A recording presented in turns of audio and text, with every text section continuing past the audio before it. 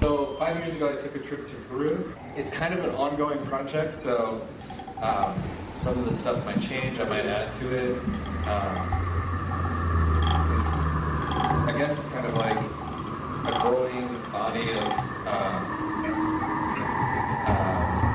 understanding that's come from reflection on circumstances and how I came to be here now.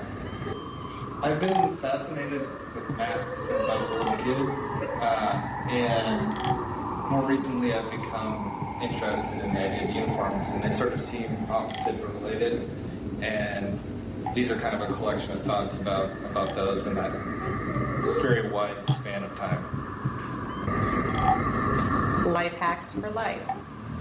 Somewhere between the design classes at Buena Vista University, TED Talks, and my discovery of lifehacker.com, I realized I could design any aspect of my life and work towards that end. I've never really loved the idea because it's so quick fix in nature, but when applied to long-term goals and visions, that's different. In 2018, I did a talk about the art of life hacking at the software company where I currently work, Don't Panic Labs.